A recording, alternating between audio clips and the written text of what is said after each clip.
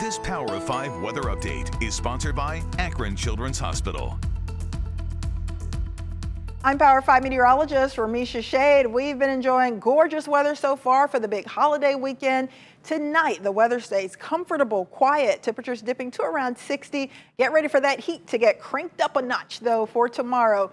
83 degrees for that high. I think we will be dry for most of the morning, but by the afternoon, there will be a few storms that may dump some heavy rain and produce some frequent lightning, so watch out for that. Make sure to head indoors if a storm forms over your area.